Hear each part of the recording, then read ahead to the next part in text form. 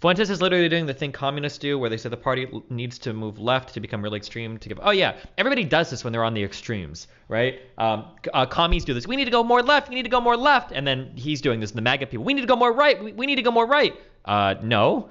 The voters that Trump lost, not Trump, kind of Trump. The voters that the Republicans lost were independents. That's the problem, is the people in the middle. It's always a fight over the soul of the middle. That's why you don't hear us having conversations about, like, what does the squad want? What does the squad want in the House of Representatives? Nobody cares what the squad wants. What we do care about are what Manchin and Sinema want, because they're the ones that are near the center. They're the ones that are the at-risk votes, right? Congressionally speaking, these are the ones that are most likely to lose their seats. It's not going to be people on the extreme right or people on the extreme left that are losing their seats to the other people to the other party.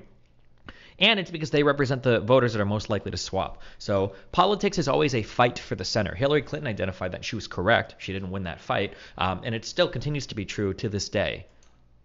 You know what? John McCain didn't turn conservatives out. Conservatives didn't show up for him in 2008, and he got killed. If anything, the only reason people did turn out was for Palin, the base. Bye. Remember to hit that like and subscribe, and don't forget the notification bell so that my videos show up right in your feed.